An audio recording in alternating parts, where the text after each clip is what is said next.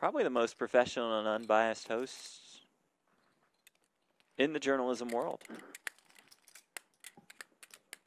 Mike Wang defends here at the King 4 suited. He's had a great week. Second in the first 5K, 47th in the main. Won the $400 here for more than $20,000 and flops the Stone Colds. Not a terrible flop when you're defending You think off he's of going this to call? stack. The all-in and the call. And Sepial dead to runner, full house. That'll do it. You only play the nuts, huh? Only the nuts. No sweat. Wang's had a little momentum out here in Houston as well. Took down one of the Those are famous last daily words. monster stacks, $400 buy, and ended up getting more than 4. Oh, we've got outs. Hold on. 7 on the turn. Sepial now live to an 8 or a 7. It does find a 7 on the river. Mike Wang eliminated in brutal fashion. That's how the WPT World Champ gets it done. Sepial 2 jacks.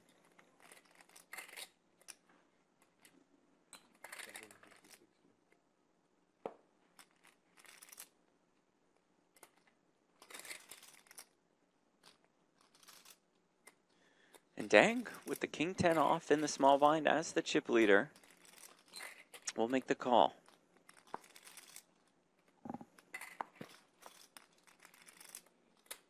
David looks down at the King 10 off as well in the big as the short stack.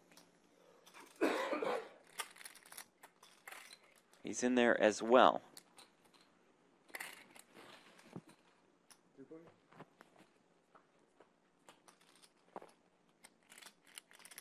And it comes King 6-4. It's both Deng and Mazarlov outflop Sepial.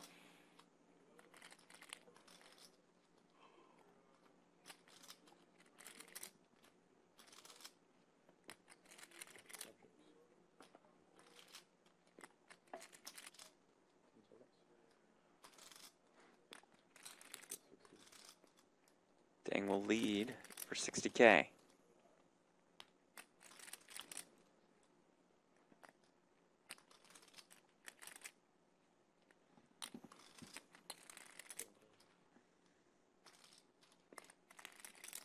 This action now out in front of Sepial could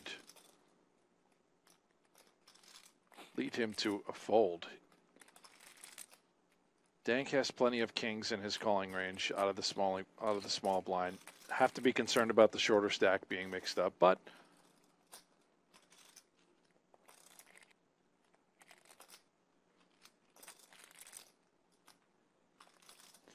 and I think if Deng had an 8, some sort of suited 8, he would have also bet there on the turn.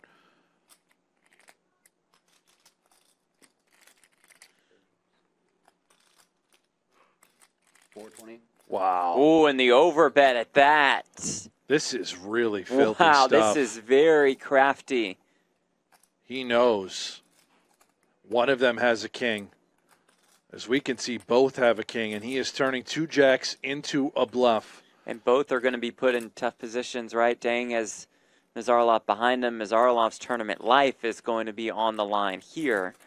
Should he? King 10 is in jail. You have a pure bluff catcher. Wow. But he does make the call, and it's a good call at that.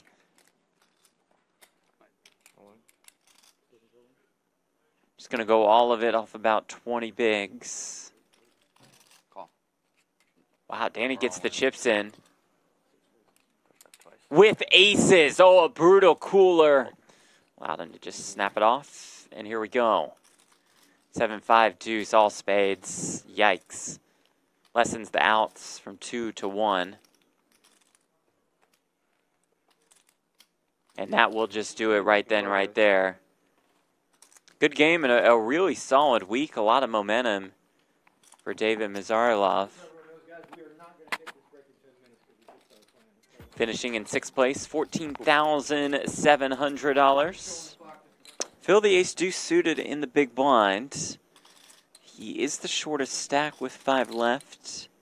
Starts the hand with about 13 bigs. Does jam. Chewy happy to snap it off, and here we go. I had ace. Ace deuce.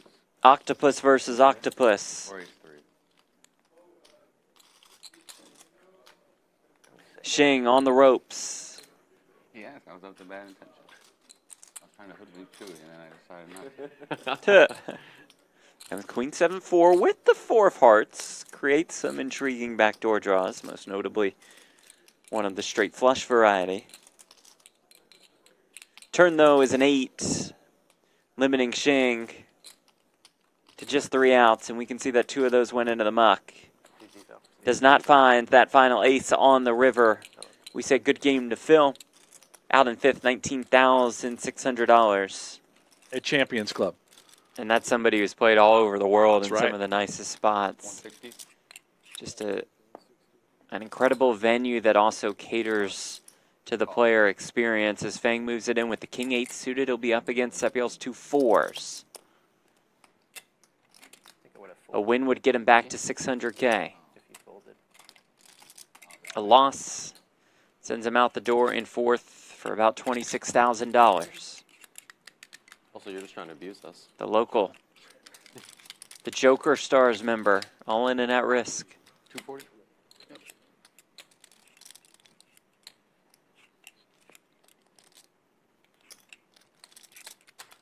Always like a nice prepay. Oh, yeah. You did it to perfection against Mikey earlier, right?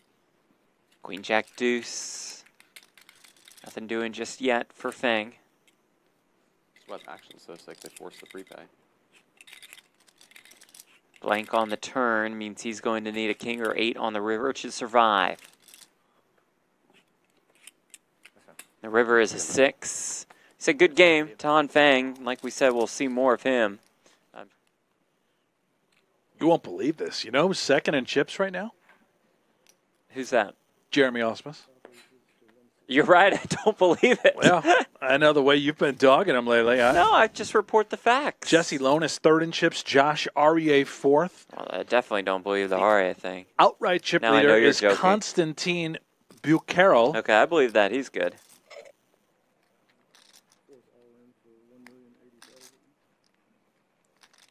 This raise is met with a jam for about 1.1 million. Does Danny want to play ball less than 15 bigs?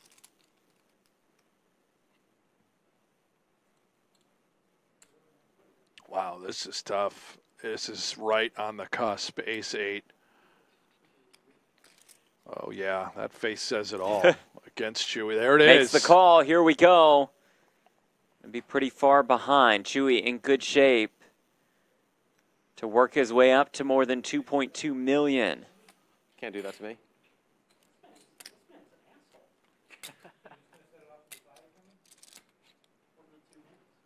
I mean, it's fair play. You're just trying, but. I have 3 outs, as usual. 3 outs as usual, Danny says. And there it is, right there. And as he it goes hit it. ace 10-3. As usual. And now Chewy in some major trouble looking for that 8 of spades.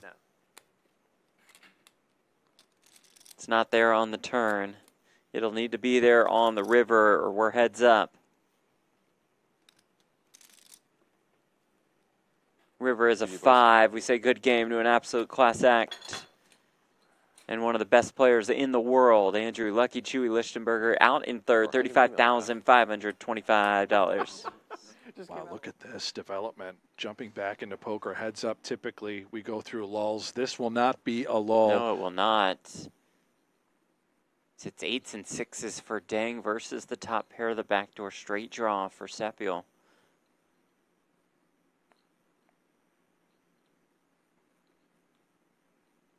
And with the stacked depths, Sepiel drifted down around the 20 big blind mark. There's a chance this money just gets in. Yeah. So the check raises to 350K. Certainly cannot fault Sepiel for just calling. Try and keep worse hands in, keep the bluffs in. Anytime you shove, you probably only get called by better. Unfortunately, I believe a big decision will be looming. With 1 million in the pot and the King of Diamonds arriving on the turn. 325. Oh, look at this. Spectacular. Yeah. Delicate sizing. he would do this with all of his semi-draws and semi-bluffs as well, I believe. And could set up about a pot-sized river jam. Setting it all up. Sepiel aware. He knows this could get dicey. But with that 8, compelled, must come along for the ride. Oh, wow. And the river, somehow, some way, brings the case 8. There is that jam. There is that call. There is that win for Clemen Deng.